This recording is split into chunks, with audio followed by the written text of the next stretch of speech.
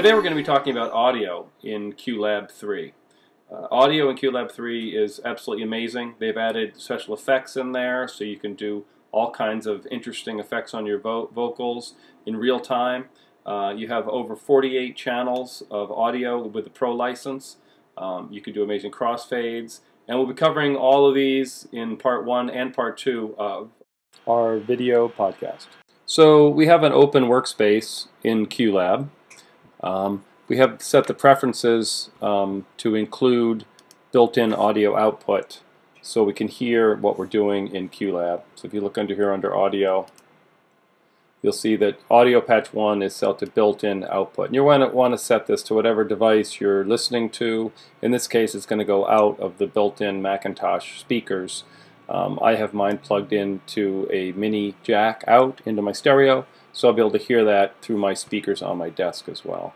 As far as the matrix mixer goes, you want to put a 0 here and a 0 here in channels 1 and 2, both set at the defaults of 0 with input 1 and 2 to have that kind of going out. That would be already set by default, so you shouldn't have to worry about that at all. So audio in QLab, you can import AIF, WAV files, CAF, AAC, MP4, and MP3. All those formats are supported. I prefer to use AIF because it does reduce the amount of work that your processor has to use to uncode those. AIF files are bigger files, but it does reduce the processor stress, I guess, having to decode those. You do want to have a fast hard drive for all these, for using QLab. I prefer an SSD drive, which has no moving parts, and since I upgraded to that, it has been shockingly fast. You create a QLab audio queue a couple different ways. You can either just click here, and it'll have one pop up. You can click and drag one down to make it show up as well.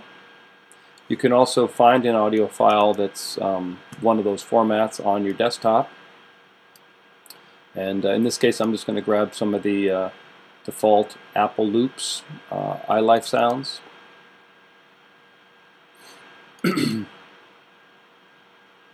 So, and you can just drag that in right into QLab. So either way, same thing works. If I wanted to assign something to these that are not, they have X's because no audio cue is assigned to them, you can either click on the cue itself, and then from here, double click or drag a file here. So in this case, I'll just drag one in. I'm going to drag this guy here in, and he will show up. You can see the path to that file right here as well. And if you ever want to get to that file and see where it is, you have a couple options. Click that little arrow, and it'll open up that window of where that file lives to show you where it is. And in this case, on this guy here, we'll click on the file, and we'll double click here, and it'll open up a little navigation box, and then we'll just use that to find where where those audio files we want to use are. In this case, I'm going to go back to the desktop. In my QTech files folder, I do have a shortcut to Apple's audio loops, and let's just pick a different one. We'll pick something from Soundtrack. Lots of sound files, and we'll just pick a fairly short one, probably something small, door opening and closing. And you click on it once. You can either double click on it, which will automatically open it, or just click on it once and hit open. So now all three of these files are assigned into QLab. You can see which one's selected. The playhead goes to the one that's clicked on right here, and that would be the one that will fire when you hit the go button. So for example, if I hit this one and hit go, we'll start playing it.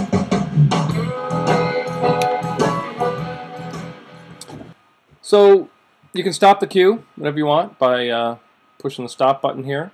Your other options for stopping that same cue are hitting the X button right here. We'll do the same thing. That'll also stop it. That does a nice little fade out as well. Same thing if you're playing it again. Let me bring it back up here. Hit the go button. If you hit the escape key, it's the same thing really as hitting this X button, only because there's one cue running. The escape key will do that slow fade out as well, which is much nicer and less abrupt than the stop button, which is a little bit harsh. You can also do pause, rewind, and play from that same section, as long as the playhead here is in position right there to let you. I'm sorry, that'll only apply if the cue is already going and you pause it and you want to continue playing again from that position. The nice thing about audio here is you can play multiple files at once. So say we have this file going here, and I hit go, and I will now trigger the open door sound, which is pretty hard to hear because it is pretty small and it just played for a moment. The playhead is on this next one, so I'll start that. And so you have two audio files running right on top of each other, which isn't that interesting, except in a play, for example, where you want to have sound effects of some kind. So you might have a slight background music of some rain or something like that, and you want to have the phone ring, for example. That'd be easy to do. As a matter of fact, let's go ahead and set that up, and I'll show you exactly how to do that. So let's say we look for some rain sounds. I think if we go back here,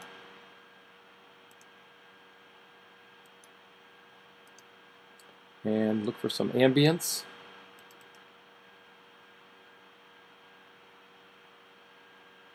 And maybe a little luck, we'll have some rain. There we go, rain and thunder, perfect.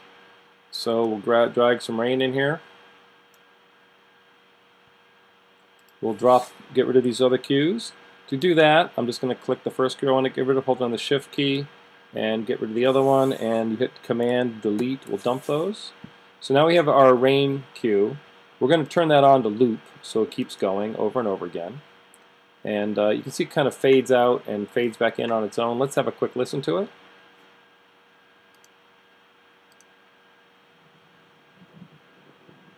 And we can jump ahead while we're doing that just by hitting this.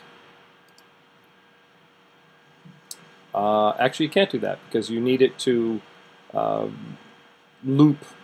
It's in the middle of playing itself, so you can't jump ahead like that at that point. So let's just hear how it loops around when it comes to the end, because it might be better to have it start a little bit earlier so it doesn't completely fade out. But for our example, that's probably fine. We're just going to have it's going to loop right back around to the other side.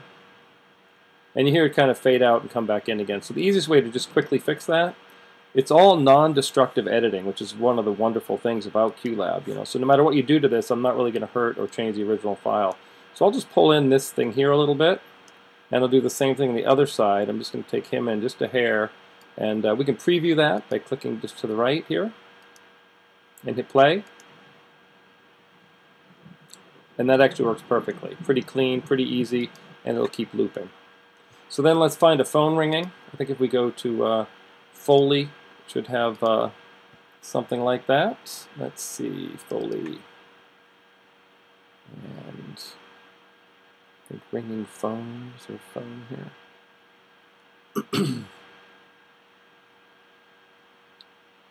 Well, let's just do a squeak toy, because that's pretty common in a play. You're going to need to have squeak toy here and there.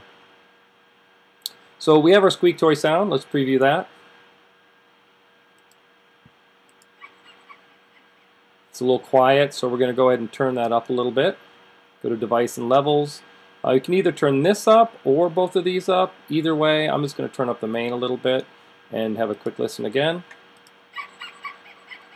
Pretty good. We'll take it up all the way just for fun. Okay, so if we play this, and this is going to start looping, and now I hit the go button again, the next cue that's on deck is Squeeze Toy. This will continue to play, continue to loop, and we get our squeak toy sound. But you don't really want to be locked into this loop where everything's in sequence, right? So let's just stop this. Let's put this cue here and assign a trigger for it. So we're going to have a hotkey trigger, and we'll have it be S since it's squeak toy, and you just hit S there. It'll always be a cap in here, it doesn't really matter. Now it says that this hotkey is already being used by the workspace, And that's because it's used for other events. So it's not going to let me use that. So I'm going to go up and just take that one out of the preferences file. So if we go to key map and we find our S, which is right here, and I'm just going to get rid of that right there. And that will eliminate that from being an issue with trying to run this baby. So now we'll put our S in here. And now you'd have this sitting here playing. And whenever you want your S to happen, you hit the S key. So we have our two cues here. Let's say that the rain is running here. And at some point, we may want to fade this out or change of scene or whatever. Now, just stopping the cue will cut it off abruptly, either from here, or you could add a stop cue. In this case, you want to add just a simple fade cue. So let's just stop the music just manually while we work on it here. We're going to put the playhead here, and we're going to add a fade cue just by clicking on it, which will drop it into place here. And then you drag and you drop on this cue to itself, saying that this is the target. This fade is going to target this audio cue here. And if we look at this, it still has an X on it, and if you roll over that, it'll tell you why it's giving you that error. No fade parameters have been enabled. Pick at least one thing to fade. And so in this case, we're working on an audio file. So we'll go down here to levels, and all the levels are sort of down, but it has to kind of be activated. So we're just going to move it up a little bit and down, and you'll notice that that goes away, saying that we want this to be 0. We also can check stop target when done, which will kill this and stop it from looping anymore. You could also leave it running and then fade it back up again next time you need it, which is kind of a nice option to have. So we'll check that. And this time when we play it, we're going to go play, starts playing.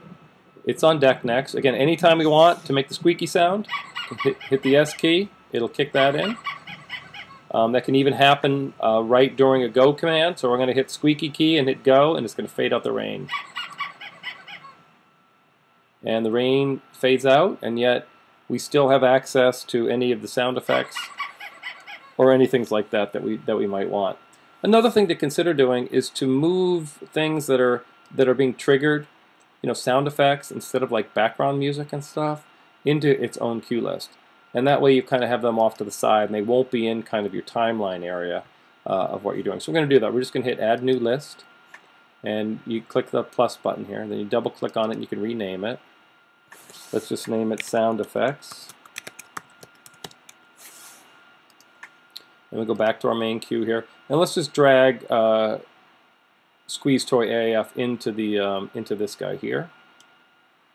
So he's in that little group right there. You can drop him in and out.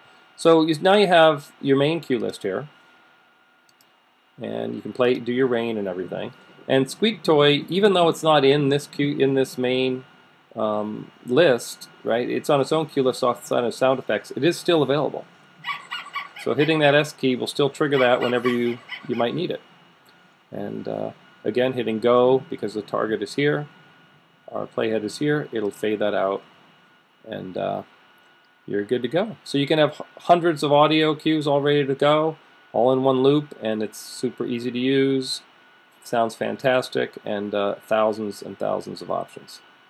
All right, we'll continue the rest of this in part 2.